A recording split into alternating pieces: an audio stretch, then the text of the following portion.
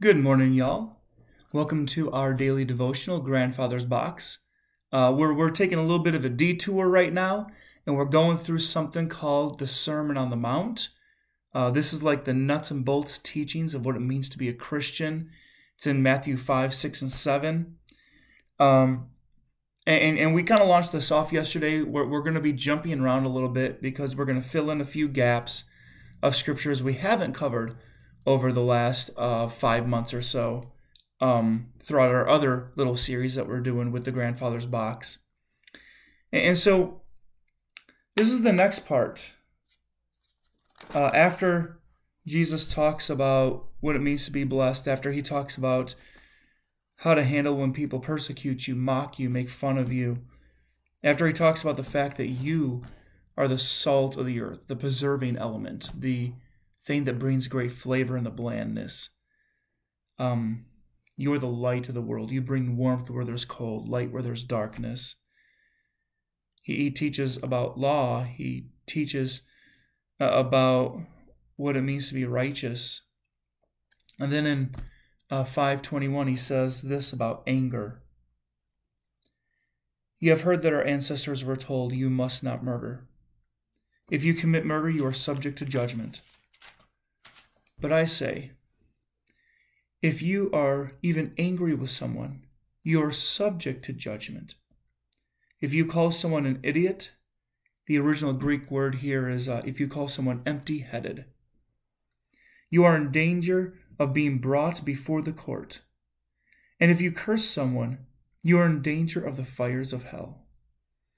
So if you are presenting a sacrifice at the altar in the temple, and you suddenly remember that someone has something against you, leave your sacrifice there at the altar.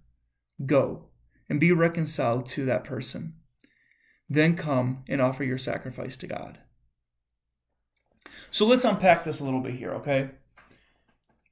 Jesus starts off by saying, you have heard us said, you shall not murder. But I tell you, if you're angry with somebody, you are subject to judgment. Now I want to be clear about something here. Anger is not a sin. For some odd reason, we get this mixed up as Christians. We emphasize so much the fact of forgiveness and grace, which we should, that if we're not careful, we can go so far as to say that even anger is not right. But God got angry. Jesus got angry.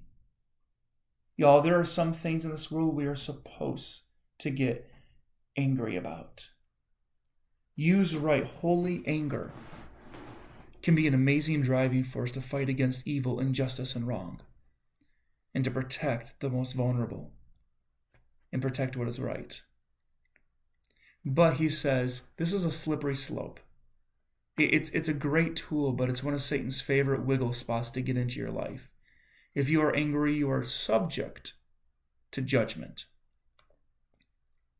Now, I find this interesting that Jesus pairs this with the idea of murder. Because if as we've said before, the heart of the matter is a matter of your heart, where you come from, why you do it, the motives, what your intentions are. If you're meaning to be hateful and destructive, then the question then becomes, if Jesus compares this to murder, can we kill something within someone? Can we kill someone's self-value? Can we murder self-esteem? Can we take the attention off of somebody else and put it on us? Can we kill their joy? Not just kill it, but as Jesus said, murder it. I mean, we hear people all the time try to outdo each other with stories. They start to tell a story of something that's happened in their life, and somebody else interrupts them and starts saying, well, yeah, let me tell you about a time this happened to me, and they try to make it bigger, better, more scary, more painful, more, oh, look at me and paying attention to me. Did we accidentally murder something of somebody else? When we don't invest in safe space, trustworthiness in our relationships with coworkers, with friends, with people at school, whatever your environment is, with someone that you're married to, going out with your children.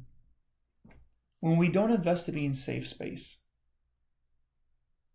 can we murder our relationships? Can we even kill parts of them? Jesus says here, this is a watch out spot. Anger can be a watch out spot. You see, people who are comfortable with who they are on the inside tend to be less angry, and especially so less angry about unimportant things. That they tend to not feel as if people are attacking them as much and start to see other people's motives. Now, sometimes people do have negative motives, but often I think that we can overjudge them with little evidence that that's actually how they feel or what they think. People that have peace about who they are, that they tend to feel like they need to defend themselves less because they take value in who they already are. They have peace on the inside. Now, I was reading this morning a book written about a woman named St. Clare of Assisi. She actually discipled under St. Francis of Assisi. St. Francis is known as being the animal guy, but a lot of people don't know he actually also started what's known as friaries. Basically, monasticism, being a monk, but not living a cloistered, removed life. So being a monk in a community and serving a community, that's what a friar is. And he did something very strange. He took on, especially in his day and era, the 1400s, he took on a female disciple, St. Clare's, who we know her as today. And she learned from him, and they actually became friends and shared teachings back and forth between their two disciples. But one of St. Clare's big things is reflecting at yourself in the mirror of the cross. Looking at yourself and saying, who am I? I mean, who am I deep down inside? Am I pretending to be something I'm not? In how I dress? In the brands that I wear, and the type of jewelry I wear, and the way I present myself? Am I trying to look more educated than I am? More confident than I am? You see, the way she describes it is it's almost like you have a true identity in God. And when you try not to live into that, when you try to become something you're not, to put on a show, to fake it, even to just fit in places that really you shouldn't, isn't as good to fit in, people that aren't accepting you for who you are. She says that you basically spent all of your energy doing that. And you're out of sync with God. For you're not the person He made you to be. You're not using your gifts the way He meant for you to. You're not hearing Him the way that you were designed to. You're not communicating with Him the way that He made you to. And so everything feels like a fight. It feels foreign. It feels forced. But when you seek to live into the identity of who you are, you organically use the gifts God has given you. And the things that used to drain you, all of a sudden fill you with energy and joy and fulfillment. When you give yourself permission to be who you are, the person God designed you to, then all of a sudden you have a peace. Now, we always hear people say we shouldn't care what other people think, but that peace begins to flow into you more, where that becomes more of a reality. Now, of course, the people that you love and care for, it will always matter to you what they think. That's good. That's not a bad thing. But the people who you really shouldn't care about, you have more peace in who you are. Why do I say this? Why do I say this out of this scripture here specifically, where it talks about, the anger? You're in dangers of the judgment. You're in dangers of going to court. You're in dangers of the fires of hell, is what it says. Why do I bring this up here? Because I find that when you connect with the person God made you to be, use the gifts He gave you, communicate with him in the ways he meant, when you organically live into that person, you find yourself less angry, less feeling like you need to defend yourself all the time to everybody, validate yourself to other people, even to complete strangers. You find peace. It's not that you don't care about them. It's that you're at such peace with who you are.